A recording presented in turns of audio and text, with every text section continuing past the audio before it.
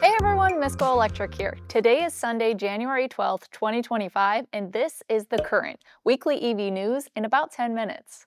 The U.S. Department of Defense has recently added the world's leading electric vehicle battery supplier, CATL, to its list of companies linked to China's military. While this designation does not immediately ban CATL's business operations in the U.S., there is historic precedent that this maneuver can be a precursor to an outright ban. Electronics giants Huawei and ZTE are two examples of that. Drone and video production equipment manufacturer DJI was placed on the same list and has filed a lawsuit against the Pentagon for damages and will be fully banned from selling in the USA in 1 year if their legal efforts are unsuccessful. CATL sells power 1/3 of all electric vehicles on Earth. Tesla, Ford, Volkswagen, Nissan, Polestar, and many other automakers rely on CATL's battery supply. The company has publicly contested the military company label, calling it a mistake and stating that it has never engaged in military-related activities. The designation currently restricts CATL only from engaging in contracts with the U.S. Department of Defense. CATL has vowed to take legal action to address what it considers a false designation, aiming to protect its business interests and those of its shareholders. Protectionist policies which prohibit CATL from doing business in America will decrease competition, which drives prices upward. Higher prices will have a negative effect on EV adoption. Back in February of 2023, Ford announced a partnership to license CATL technology at a battery plant in Michigan, which was supposed to produce up to 35 gigawatt-hours annually and supply up to 400,000 Ford EVs. That project was intended to produce cells by 2026, but was postponed during the negotiations with the United Auto Workers Union in September of 2023. The representatives responsible for the policy offensive against CATL aim to introduce enough uncertainty to deter buyers like Ford from moving ahead with supply agreements. A great deal of resources have been applied towards ensuring this story is amplified in order to sway public opinion about CATL. Do you think the allegations are true? If they were true, would it make any difference considering battery cells are not smart or connected devices? Americans buy gasoline, food, metal, and other materials from companies which also sell to military adversaries. I wonder where we draw the line. On to more battery news. Lucid Motors and Panasonic Energy have announced a partnership with a multi-year agreement to supply lithium-ion batteries for Lucid's upcoming models. The collaboration specifically targets the Lucid Gravity Grand Touring SUV. Lucid has projected an EPA-estimated range of up to 450 miles from a battery pack with about 40% lower energy capacity than primary competitors.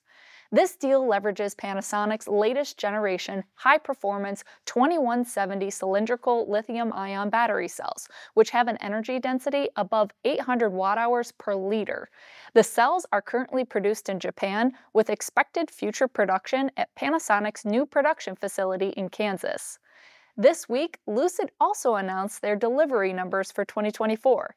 They've delivered 10,241 units, and this is a record figure for the brand. 2025 will be their first full year with 2 models for sale. This week at the Consumer Electronics Show, I was present as Honda unveiled their first 2 near-production prototype EVs in their Zero line. Deliveries are expected to begin in 2026. The brand did not reveal specifications, but instead focused on features and brand identity. The in-vehicle experience and autonomous driving systems will be powered by a new AI-driven operating system called Asimo OS. Compute will be delivered by semiconductor chips co-developed with fellow Japan-based Renesas.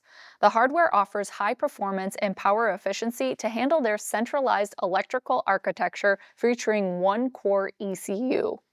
Honda reiterated their commitment to a positive charging experience with a native NACS port and other charging initiatives like their investment in charging network Iona and software platform ChargeScape, which should enable vehicle grid integration with virtual power plant capabilities. The flagship model, the Saloon, has the same wedge shape as the concept I saw last year, minus the gull-wing doors. The Saloon will be built at Honda's EV hub in Ohio in late 2026.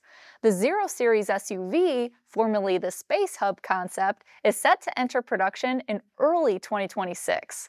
Honda says the vehicle will incorporate a steer-by-wire system, similar to what Tesla has built into the Cybertruck. What do you think of the design of these two Line EVs coming next year?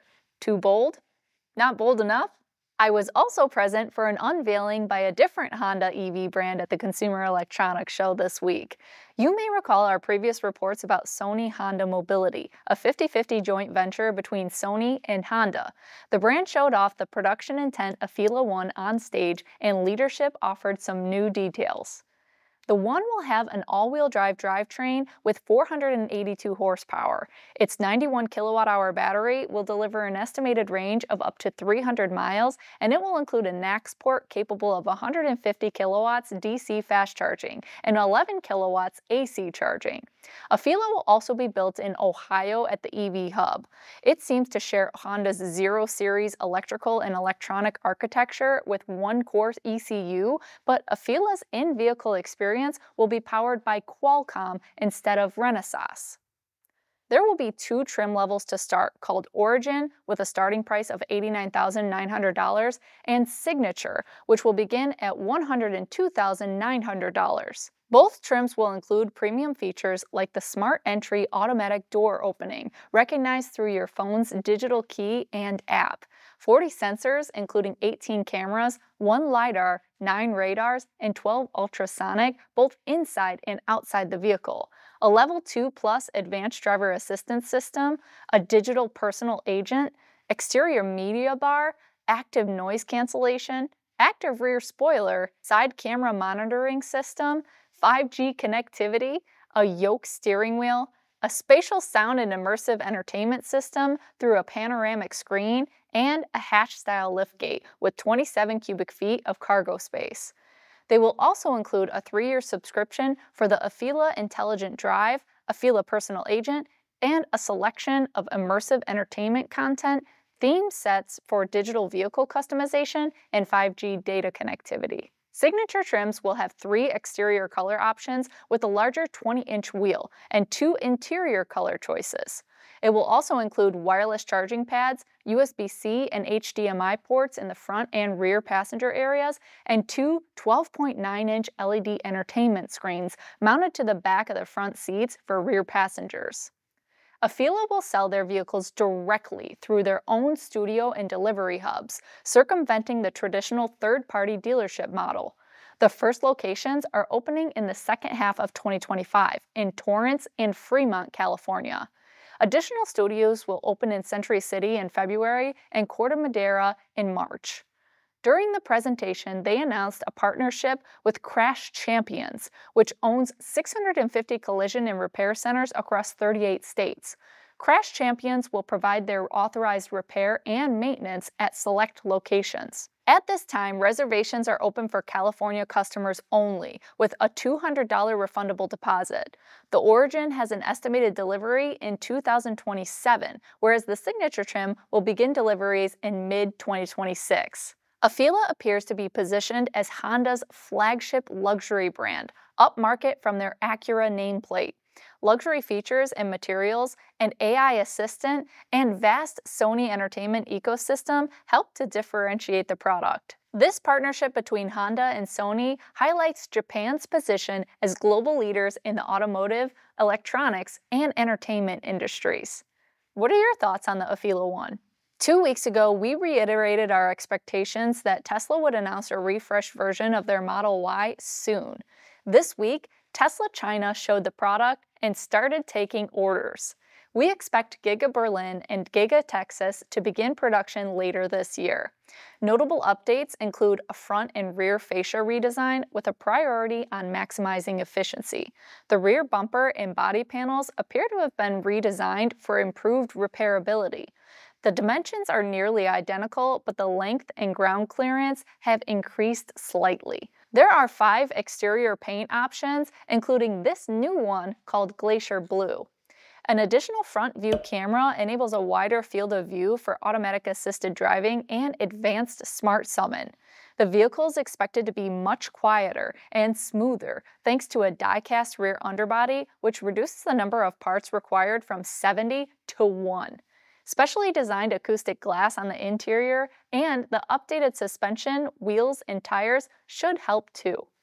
Inside, the reclining front seats will now include ventilation, and passengers will have access to a rear touchscreen like all the rest of the Tesla lineup. The liftgate can now open automatically on approach, and the second row seats electronically stow. The Launch Edition is offered with long-range all-wheel drive and standard-range rear-wheel drive powertrains. Chinese deliveries begin in March. Will these 2025 changes be enough for the Tesla Model Y to hold the title of the world's best-selling car for a third consecutive year?